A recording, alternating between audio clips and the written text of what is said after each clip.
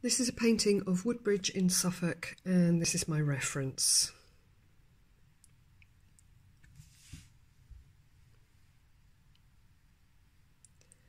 The first stage is to wet the paper, so I'm just using a big brush and plain water. Then I'll add some yellow, which is a lemon yellow that I've got here, and followed by some rose madder. What I'm trying to create here is sort of a bullseye, so you'll see that as it comes along, and this is going to give atmosphere and a background colour to the painting. The next colour I add is going to be some ultramarine blue. It all looks a little weird. I had previously drawn the painting that I want to do onto the paper, so I know where things are going to be.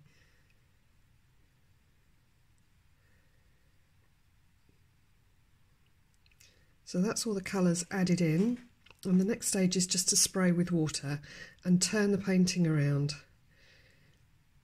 So I keep spraying and turning, and what I'm trying to do is allow all those colours to merge together and soften.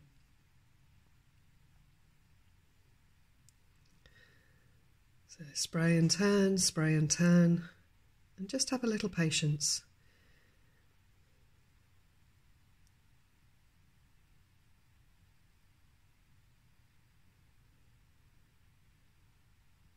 There we go, it's running down, so we're almost there.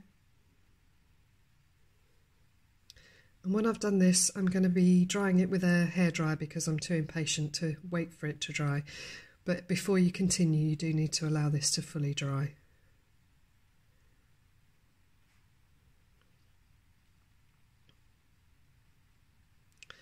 So now it's dried and softened back in colour. You can see that gives a general glow to the painting. It gives my sky, and it'll give my reflections into the water in a little while. So I start with the distant trees with a soft blue-grey. It's a beautiful spot here.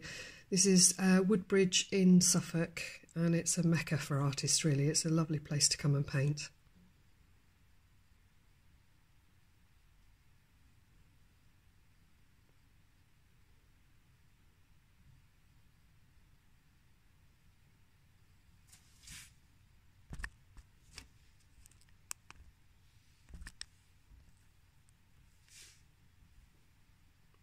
Just putting the shape of the top of some trees into the background here, and a little bit of texture.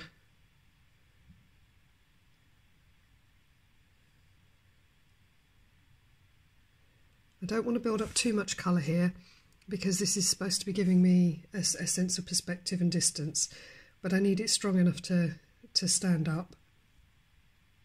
Again, I'm going to dry this using the hairdryer, mainly because I am so impatient.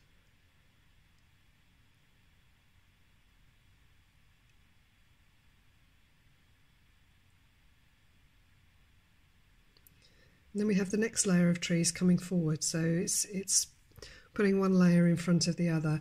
This is a slightly stronger blue-grey. As with all watercolours, they tend to dry back a little bit lighter, so I'm quite confident of putting a decent amount of colour in, and then I know that it's going to soften back. But this extra colour that we've got here will make the trees that are behind it go further away.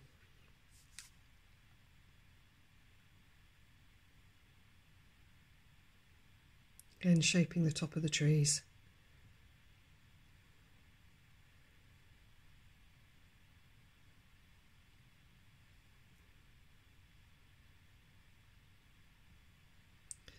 What I did there was I had a little bit too much water on the brush, so I just dabbed it on my cloth to dry it.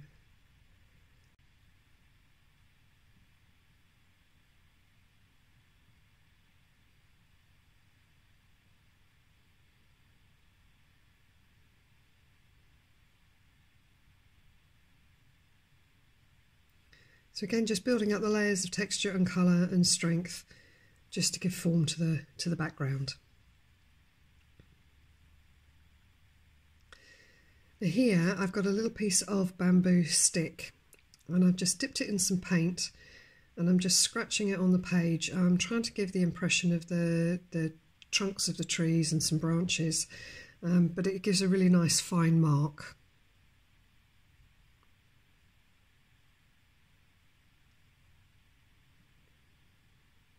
Just putting a few on both sides.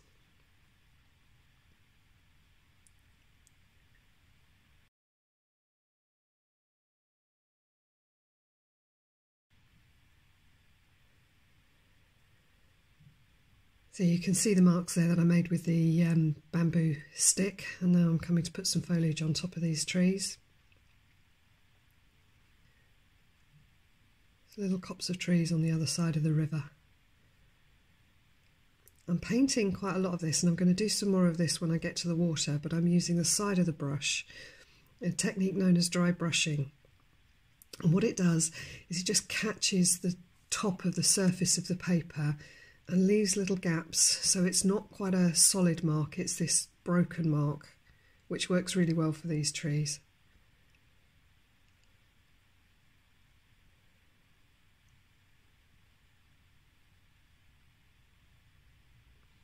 I'm just putting in a few extra trunks with my brush.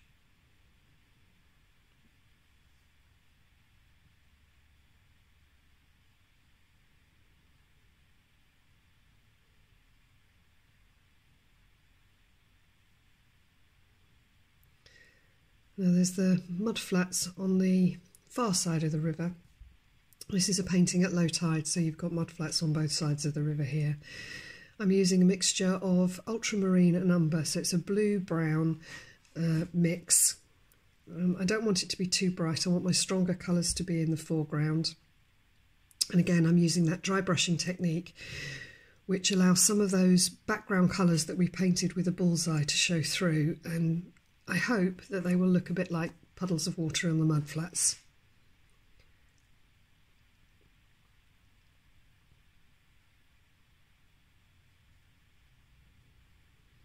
And just putting in some darker patches, just creating some shadows and some little rough patches, just to give it a more natural look.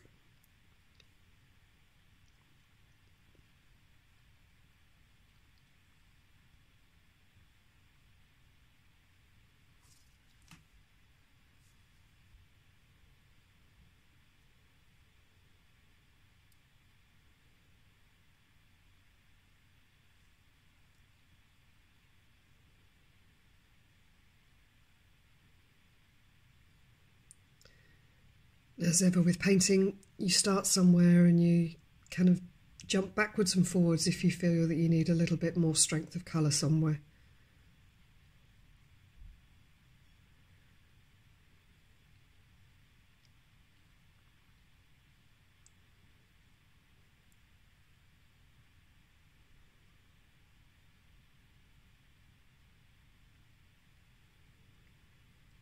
And coming onto the water itself, so this is more of an ultramarine blue. I've diluted it a little bit. It's actually quite a similar colour to the tree colour that I've been using. Very much a dry brushing technique. I want to be able to leave some sparkle on the water. So when you use the tip, you get more of a solid mark, and then when you use the side of the brush, you get more of that broken mark.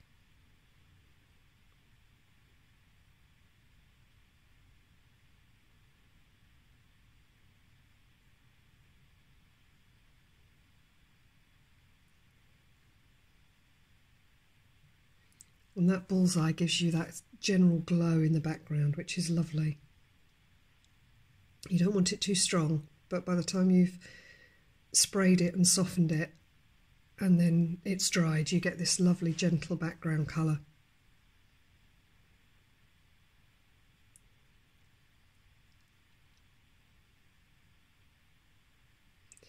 So I'm working my way across the water, but I'm using a variety of different blues. It's mostly ultramarine.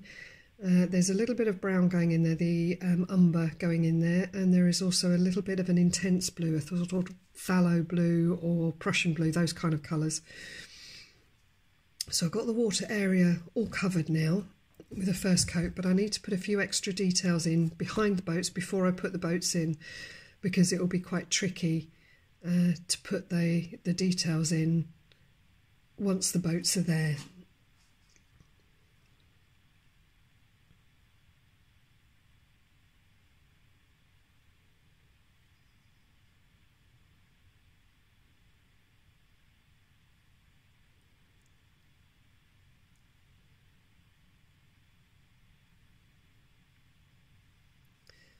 So when I do this sort of painting, it's a constant case of jumping around the painting,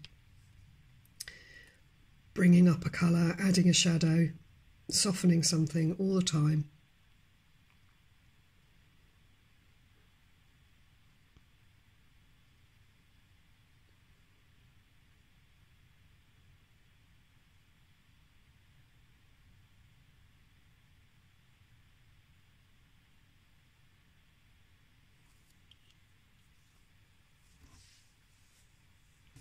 So just building up the layers of colour. Excuse me.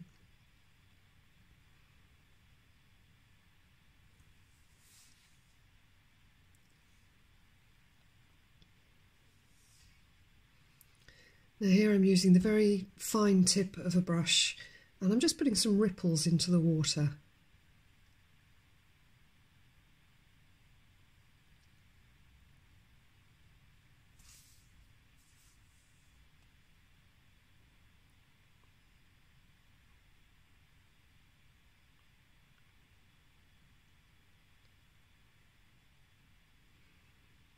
So once I've got those ripples in, it's time to start adding the boats.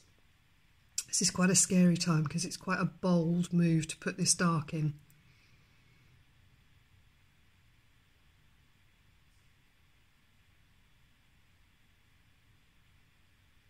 You can just about still see the drawings that I did before I started the painting.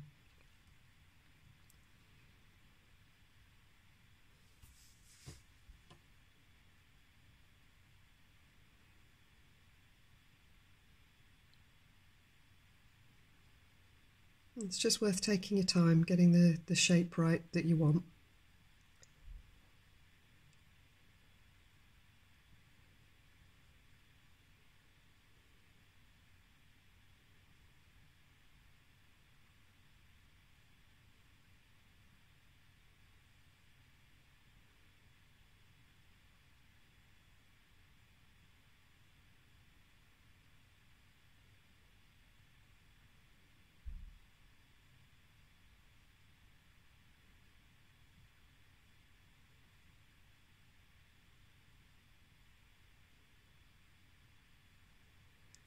And by leaving the gap, you either get a bit of reflected light on a window within the boat cabin, or if it's a transparent window you can see through it, but that's where all of that background colour just comes into its own. This is one of the SAA silver brushes and they have a beautiful point on, so you can get these really fine marks. I think this is a number 8 that I was using there. I'm now using a flat brush. This is one of my own range of brushes. The side of this beautiful flat brush gives me a nice thin line, which is quite difficult to get straight off with a round brush. I'm not steady enough of hand to do it with a rigger. And some of the smaller rigging, if you're not confident, just put it in with a pencil.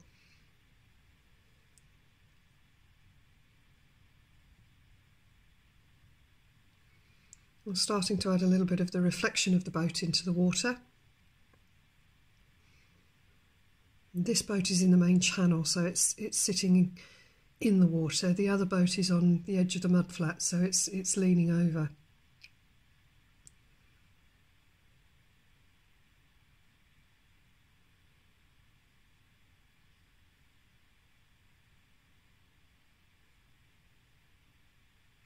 Again, just continuously building those layers within the water.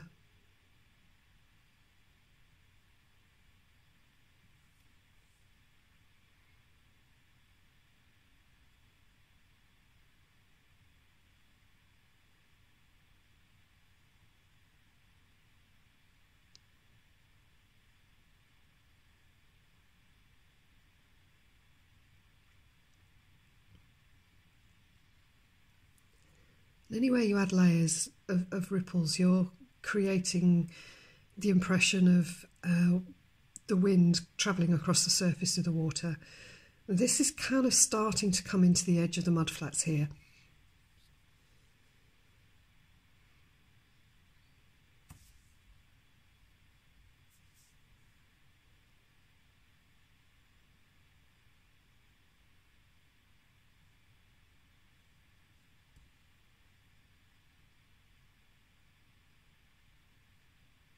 This is quite a scary thing to put this big dominant boat in here. But sometimes if you're confident enough with your drawing, you just have to go for it. At the moment, I'm not putting this in as dark as the other boat, which is very much in silhouette. This boat is a little bit closer, so you can see a bit more detail onto it. So I'm going to add some more dark into it in a minute, and hopefully that will give you a bit of shaping on this boat.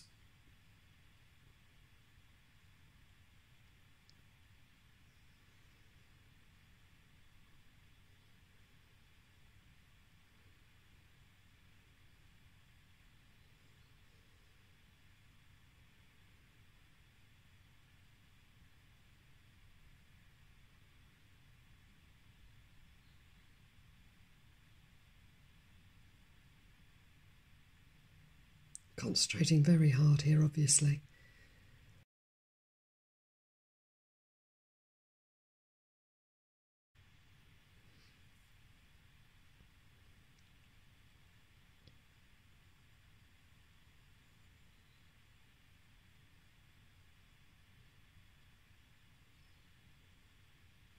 So I'm starting to add some of the darker colours onto the hull of this boat.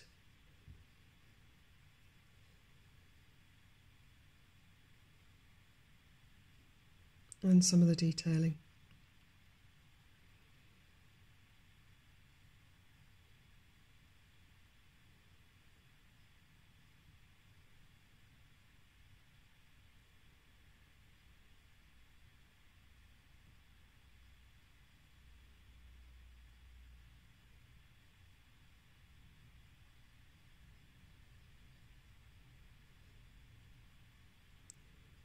Again, just coming to adding some reflections.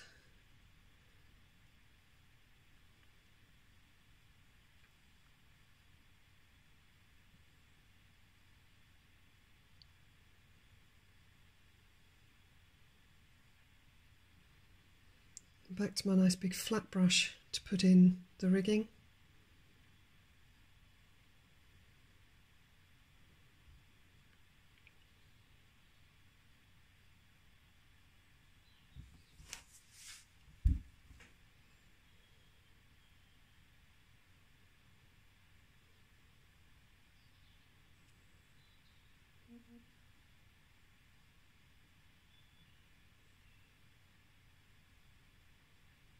Beginning to come together, just add a few more strengths of shadow.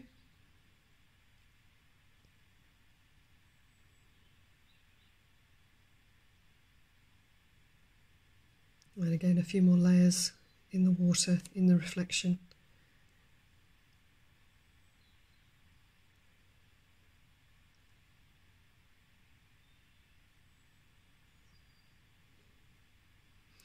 Now as we come forward, the ripples are starting to get darker, so I need to add some stronger darks into the water.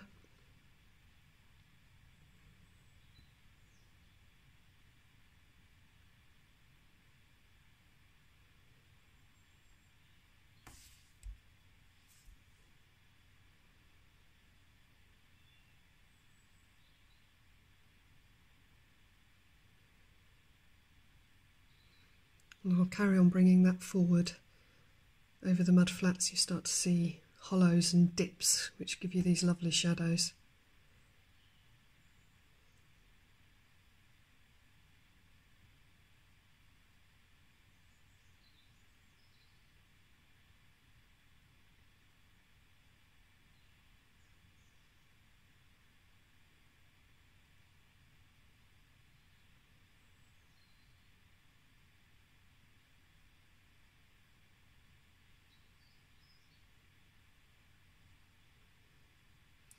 So I've brought those shadows forward, and again I'm just continually building my darks into the mud flats at the front, and it's just layering of browns and blues and greys. So it's ultramarine, umber, I've got some of that intense blue in there as well. It is quite a monochrome. I think I've probably only used 3 colours. Other than the lemon rose and ultramarine at the beginning, I think the only colours I've used is ultramarine, raw umber, and the intense blue.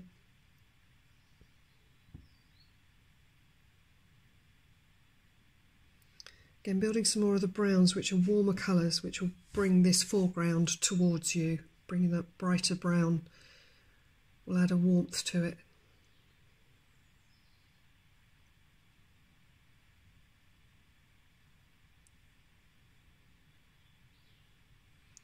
By leaving some of those patches of that original colour, we've got some big puddles in that mudflat in the foreground as well. So I'm just making sure they're visible with a few darker marks around them.